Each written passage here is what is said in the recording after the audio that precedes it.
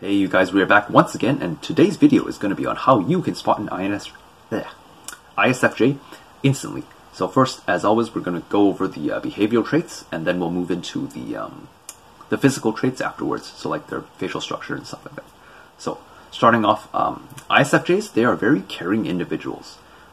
They pride themselves on like traditional values. They're kind of like the housewife-esque type. Regardless of whether or not they're male or female, they like to take care of the things that make up a home. And so, for example, most ISFJs have hobbies like gardening, cooking, or baking, stuff, that takes place inside a household and creates, this very warm, comfortable family dynamic, right? Both men and women are very good at cooking, and most likely know a variety of dishes, which is pretty similar to an ESFJ in terms of values. So both ESFJ and ISFJ pride themselves on taking care of a household, just in different ways. ISFJs that I know, they place a high amount of priority on family. So basically, for them to get married and have kids is basically their passion in life. That is once I accomplish this, then it's my life is complete. That is the main goal that an ISFJ seeks out, is to basically form a family. They also have a high focus on material things like money, because they are realistic because of the S in their name. So they know that material things like money are needed in order to keep a household and family functioning and well. As it is the driving factor in our society behind what allows a home to thrive and provide for the family, which is why the ISFJ will be kind of materialistic in that aspect, because they know that it helps it to further their goals, which is around family. ISFJs are also very good at seeing fine details that are related to a person's actions, such as in terms of human nature or emotions. So they will notice if, let's say, a waiter's hand is twitching, right, which would imply they have some weakness in their arm, maybe their tendons or their muscles, some kind of injury. Or a very subtle way which someone walks, which means they have a limp in their right leg. So then they'll be like, oh, there's a muscular imbalance in the right leg, so most likely an injury, or from old age, or just some kind of disease, right? So they're very good at seeing these kind of subtle details that others may miss. This makes them very good at pointing out fallacies in a person's body language, but they may not actually realize that something's going on, even though they're aware of it. So, for example, they might say something like, "Did you notice that guy's eyes were shifty the entire time during the conversation?" Now, to some people, shifty eyes implies a lack of honesty, right? So this guy's lying because his eyes are going like this when he's talking to you. But ISFJs will not come to the conclusion that the person was being dishonest. To them, it's simply just an observation that doesn't have a deeper meaning, hence the S. Whereas an INFJ might notice the shifty eyes and be like, oh, this person is dishonest, because they have the N, they're able to kind of more abstractly intuit the intentions behind someone's actions. Whereas an ISFJ will not be able to do that. They'll see someone's actions, but then they won't know the meaning why someone is acting the way they do. Moving on to something deeper, which is very unique, I find, to the ISFJ, is that they are good at putting on a fake face and hiding pain. So then they'll put on this fake smile. They won't really openly showcase their pains or their weaknesses or the things that they're going through. So aka they'll pretend to be okay, and they'll be cheerful, when in reality internally they may be feeling a lot of conflict, they may be going through hard times. And reason they do this is because they don't want the people around them to worry about them, right? They feel making others worry about their own situation, worry about what they're going through, it doesn't change the situation, right? So let's say an ISFJ is going through, I don't know, financial issues, right? And so they're worried about where they're going to get their next paycheck from, how they're going to provide for their family, household expenses, food, blah, blah, blah, stuff like that. It doesn't change their situation. So from their perspective, it doesn't change their situation, because they still have financial issues. Even if they talk to someone about it, they'll be like, oh yeah, I'm going through this thing in my life right now. but then for them to share that information does not actually help them to change their situation. And so they will refrain from kind of like telling other people their problems just because they're like, I would rather handle it myself. Even if I tell you, it doesn't change the outcome, right? It's not like you can give me $500 just out of the goodness of your heart, because they're rooted in, they're very realistic about life, right? They're like, you know, it's my problem, I have to deal with it. I can't depend on other people to like solve my problems for me. I gotta do it myself. To learn like, you know, responsibility and taking care of my family, because it's my family, right? It's my decisions. And so they have this like kind of sense of like responsibility to the point that they will just take things on, everything, by themselves, and not really want to mention what they're going through or include others into their problems. They will hide using their emotions. So, for example, they may lash out at you suddenly about something, but in reality it's a projection of their own internal feelings, which is related to them, you know, trying to take everything on. And so they're kind of like get overwhelmed, and all of a sudden they might just lash out at you for something which is like completely like, you know, catches you by surprise, and you're just like, whoa, where did this come from, right? Like, I didn't do anything to like offend you, but then all of a sudden you're like angry at me for something, you know, because basically the ISFJ is feeling a lot of internal conflict with their emotions when they do that, because emotions, you can't hide them forever, right? So the ISFJ will like to push emotions down, similar to INFJs, whereas ISFJs will push their emotions down and just keep pushing and pushing and pushing until eventually they can't push anymore, and then it like all comes out like, you know, a volcano. It all like just boils out. The only difference that I notice is that ISFJs, when they do explode, it's the more mature ones, when they explode, it's like not as severe. So like they'll maintain their composure again. Whereas like someone who's angry, they may go on like a tantrum for like an hour or two. Whereas the ISFJ, if they throw a tantrum, it'll last for like an instant, and then after that they'll like stop, and then they'll maintain their composure. Which is really interesting to me, because in my opinion, right, it would be better for the ISFJ to just get all the emotional conflict that they're feeling out into the open and share it. It's almost as though like ISFJs are afraid to admit that they are feeling a certain way, not to the people around them, but to themselves. So if they say it out loud, it's like, oh no, this is actually what I'm going through. And these are all the things that I've been trying to like, I wouldn't say run away from, but like not admit to myself. Because for me to do that, it's like my pride is at stake, right? So ISFJs, I guess, have a lot of pride on like their own emotional responsibility. And so for them to kind of like admit that they're going through emotional hardship, which is considered normal, because everyone goes through emotional hardship, but then for ISFJs to admit that they're going through emotional hardship is very difficult for them. I think it has to do with like pride, or the way that they grew up, some kind of trauma from their childhood.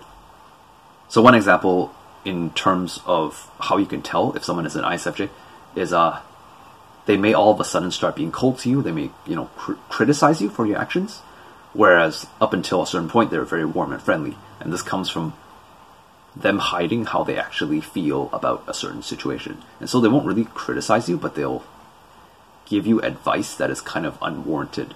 We'll go into more deeper examples on this later. And so as a result, because they're able to hide their emotions behind this like mask, it allows them to be one of the best players when it comes to using deception and slowly rising in power and status, because you never actually know what an ISFJ is thinking or feeling, because they can conceal it behind like this mask really well. Something that especially triggers ISFJs are people that push their agenda onto others. So like, such as being taken advantage of, or like whether that's with others or with themselves. So for example, once I was in a rush to get to class, right? This is back when I was in school, and I was with my ISFJ friend. I had like 5 minutes. I had like 5 minutes basically to walk across the entire campus and get to class. And then on the way, there were some people that were very insistent that I should help them with their survey. It was just like a 3-question survey, but like, because I was in a rush, I just basically said, you know, like, no, thank you, I gotta go. But then they were very insistent on saying like, oh, you know, this survey will only take 2 minutes of your time. It's only 3 questions. It's like, it's something that'll like benefit like people if you like answer my survey, you know, like stuff like that, right? They're basically imposing on your boundaries, even though I have explicitly already told them that I was in a rush and had to go somewhere. Like, I don't have time to take your survey. Like, find someone else to take your survey. My ISFJ friend basically got really like agitated in that moment because to him it's just like, my friend is trying to get to somewhere important, right? Like, and he has already stated that he does not want to take your survey, so why are you like pushing your agenda onto him, right? So he stuck up for me and was very assertive in like telling them that he specifically said he's in rush and doesn't want to take your survey. The best thing you could do is respect his wishes and find someone else, right? So for an ISFJ, if people like overstep their boundaries, they get very like offended by that. I think this boils down to like ISFJs, they don't like to see people being bullied or taken advantage of. Again, maybe because in the past they experienced the same thing because they didn't speak up or something. Oh yeah, so moving on to the unwarranted advice part. So ISFJs like to give advice that benefits people but may not necessarily be applicable. So for example, they might be like, you should go out for a walk every day because the sun is good for you, right? Or they'll be like, you should drink more water, at least 8 cups a day because it's good for you. So they'll give you like advice that's like good for you, but at the same time you're kind of wondering like, where is this advice coming from, right? I did not ask for it, and it's like out of context in terms of like what we're talking about. Speaking of water, I'm gonna take a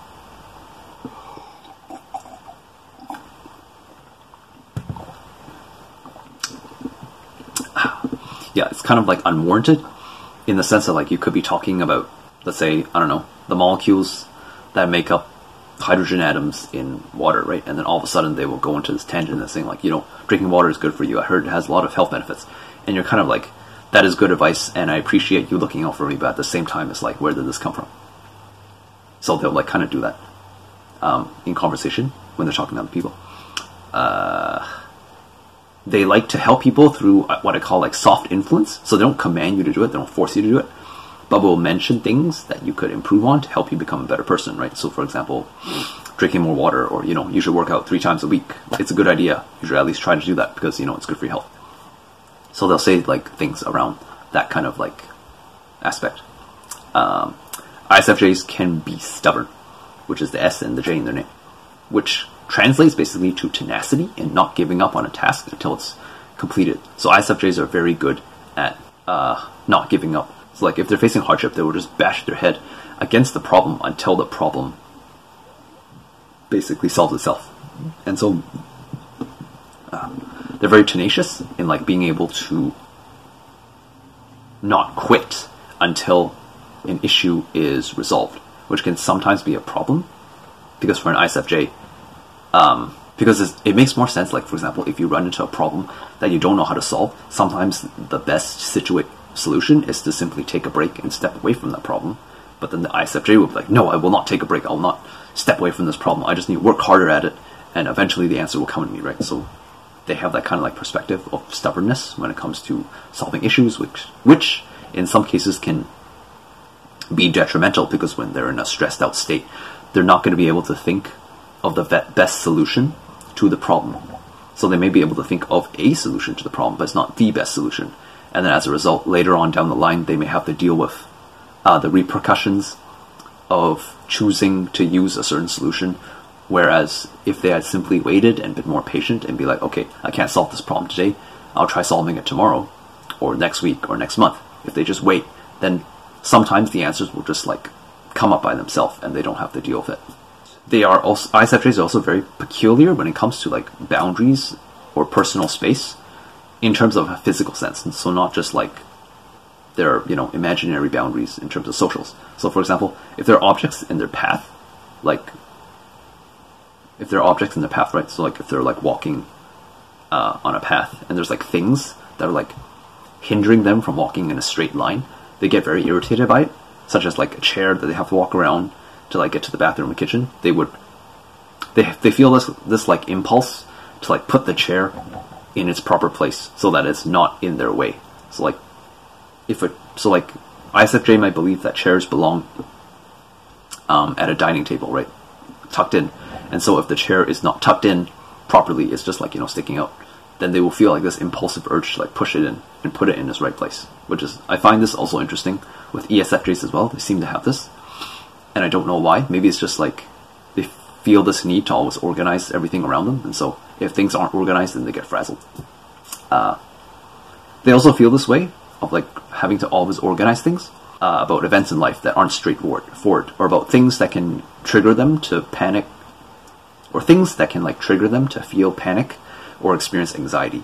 So I think they have this impulse to like organize their world, because for things to be out of place, or for like situations to pop up that they haven't planned or thought about, it brings them a lot of like fear and anxiety, which they like have a very difficult time feeling. So for example, this is the same ISFJ friend that I had. One time we were taking the SkyTrain, right? But there's two trains. So basically there's one that goes north and there's one that goes south, right? But it's on the same track.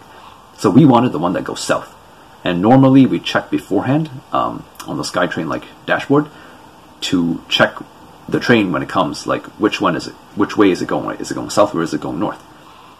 But because we were in a deep conversation about something, we were like laughing our ass off about something. So the first train that came, we just got on it. We didn't really check whether it's going south or north.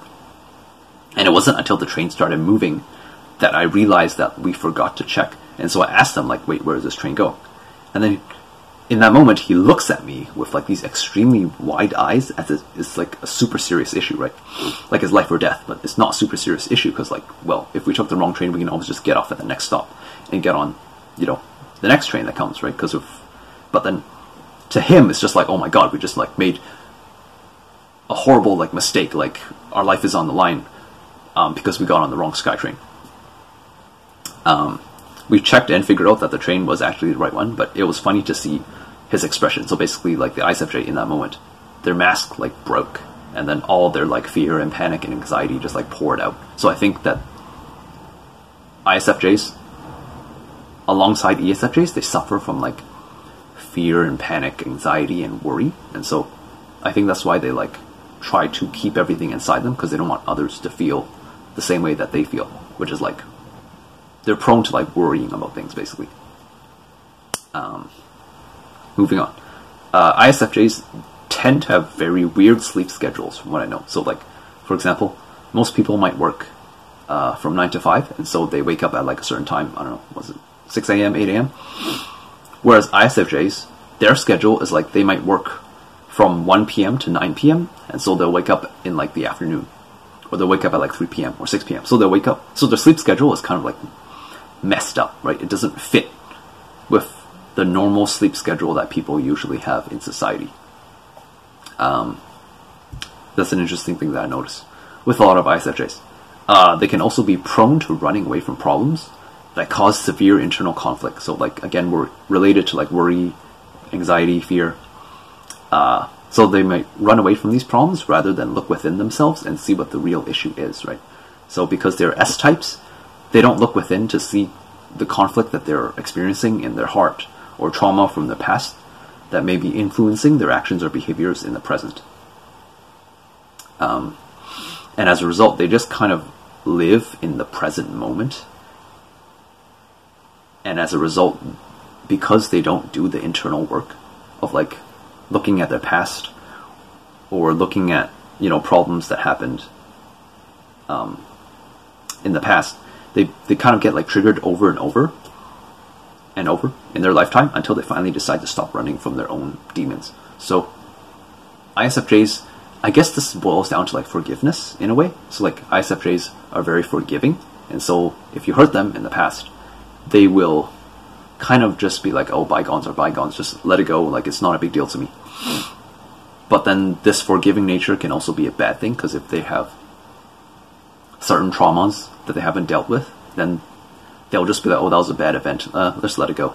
But then this event will keep happening over and over in their lifetime and keep triggering them, because they didn't look at the past and deal with it in the moment, right? They didn't like ask themselves like, okay, why am I feeling this way, right? They just said, oh, that was a bad situation, throw it out the window, live in the present, next, like, you know, whatever comes next.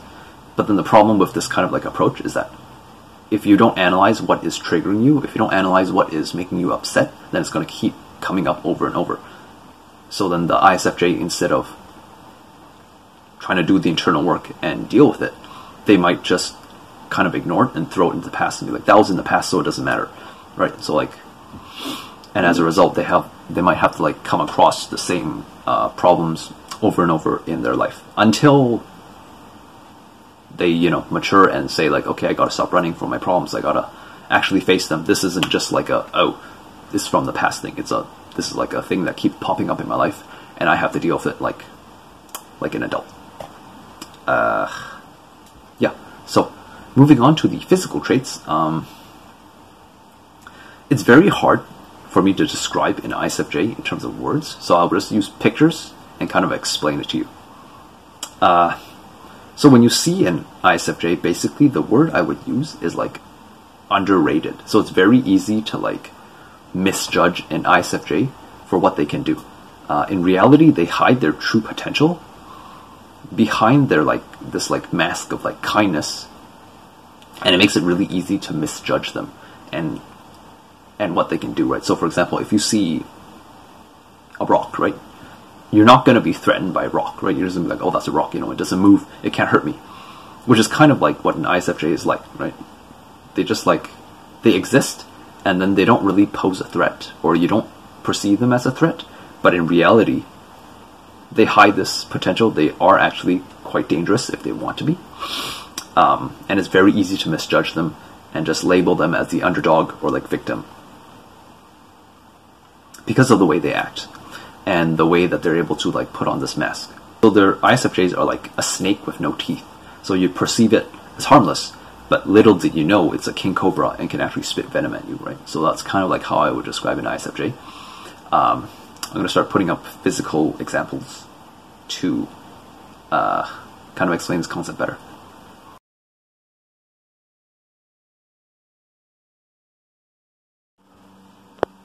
So a good example of an ISFJ is like Jackie Chan, right? And so I'll put up a picture.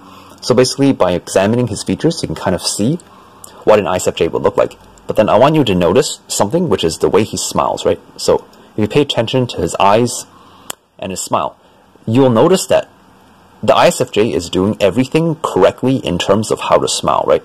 They have like, you know, crow's feet around their eyes, and they're smiling, you know, their smile is noticeable.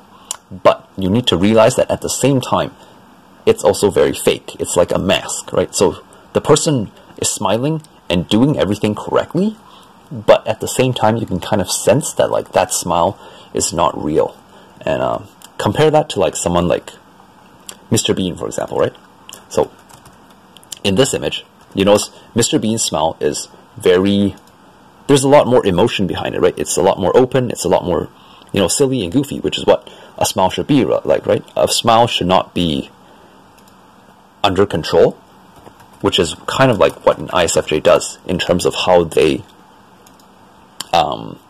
express emotions. So comparing these two images, Mr. Bean versus Jackie Chan, Mr. Bean's smile, you can tell that it's like more real, more genuine, whereas with the ISFJ smile, aka Jackie Chan smile, it is a smile, but it's also fake. I don't know if you can like tell, but you can kind of tell by just looking, right? It's like not real. It's like I am smiling, but at the same time, I'm using this to judge you. It's almost like I'm using my smile as a weapon to conceal how I really feel or think about you, and by smiling, I will see what kind of expression or response you will elicit, and from there I'll be able to like make a better decision as to what kind of person you are. I think another good example of like an ISFJ is the Prime Minister of China. So for example, you look at him, he is smiling, so it's very similar. He is smiling, but at the same time you can tell it's fake, right? He's smiling, but he's not actually happy, he's not actually genuine about his intentions. It's just like a polite thing. I think it boils down to ISFJs want to put on the best face that they possibly can. So like they want their outward appearance to put others at ease, and so they will do everything correctly in terms of like smiling and like traditional values and like how to behave.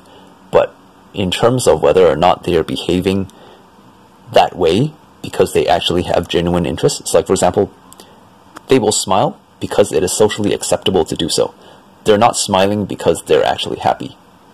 I think that describes an ISFJ really well. So they will like do things to, they put a high amount of priority on social acceptance.